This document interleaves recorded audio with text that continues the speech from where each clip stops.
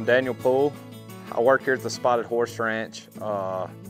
Been here about 4 years now. During the summer, I guide fly fishing. In the fall, I guide elk and antelope hunts. And then in the winter, I work out here in Jackson Hole, guiding snowmobiles. Yeah, I enjoy getting to spend a lot of time with guests, getting to meet a lot of different people. Anywhere from fishing to hunting, you're dealing with two complete opposite people usually. That from guiding horseback rides, trail rides, you're dealing with a wide variety of people. So yeah, I enjoy it. You meet people from all around the world with all types of personalities, and it really opens you up, broadens your perspective for sure.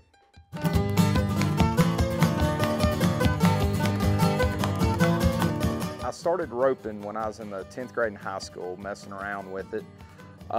You know, it was probably wasn't until my senior year. I got my first roping horse my senior year. And then after that, I went to college rodeo at the University of West Alabama. And then there I roped and I started riding bulls as soon as I got there.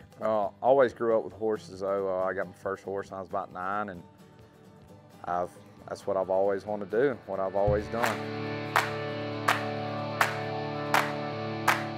Yeah, my family, half my family gets excited. My dad loves it. He's right there watching every second of it, loves it. Now, my mom, on the other hand, she's not a very big fan whatsoever as far as the bull riding goes, mainly just because, you know, it has a tendency to be dangerous at times. And my sister loves watching it. You know, she's never rodeoed or anything like that, but she enjoys watching it too.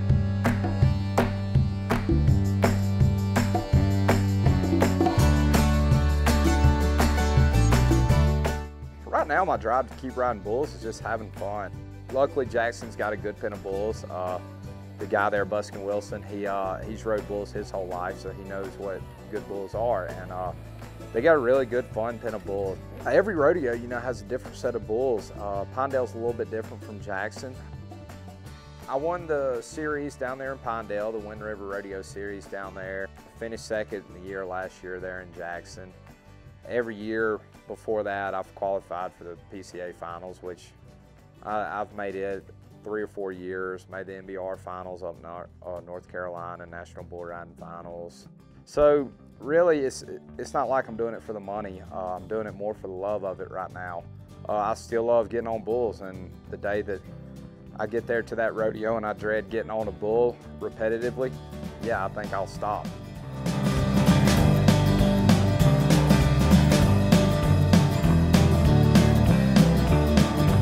You know, it's very few of those bulls that are really truly out there to get you.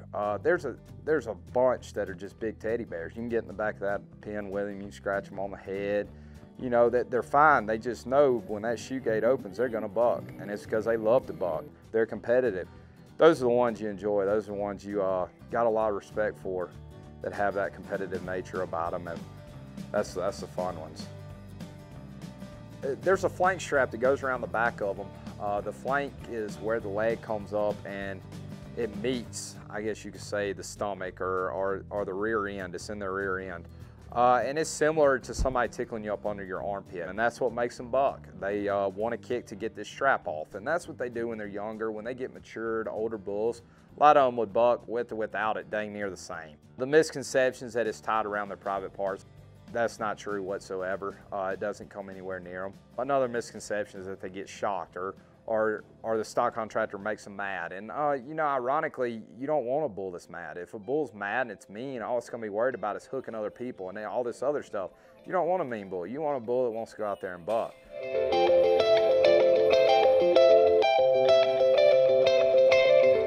Yeah, you know, I tend to get real excited right before I get on. I like to build myself up a lot, and then literally as I'm climbing down, take a deep breath and just relax. As soon as I sit down on that bull, I almost act like we're buddies, you know. Like he's gonna buck his butt off and I'm gonna ride my butt off. And we're gonna get along great.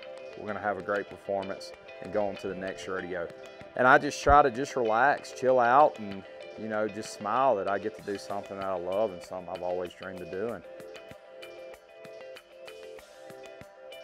You know, when I'm riding, sometimes I can remember rides very vividly. I can almost tell you every jump. There's I would say majority of the time though, I can't.